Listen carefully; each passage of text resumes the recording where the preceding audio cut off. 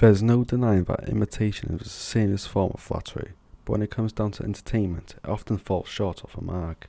It seems that when shows become popular, imitators are eager to replace the formula or style that made the original successful. However, more often than not, these attempts fail miserably. The reason for this is simple. When you're only trying to rehash something that's already been done, you can't bring the same heart and soul to the project.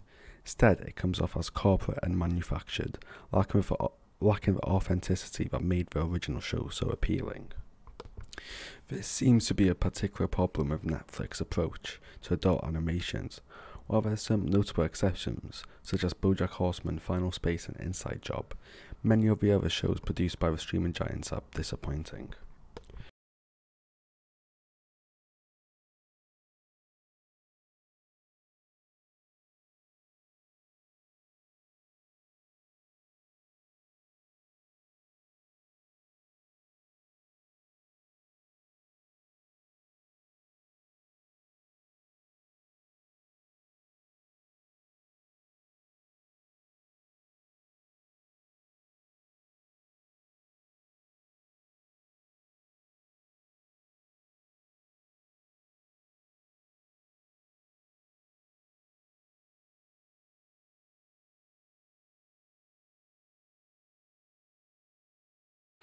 Another show that started off strong but lost itself along the way was Big Mouth.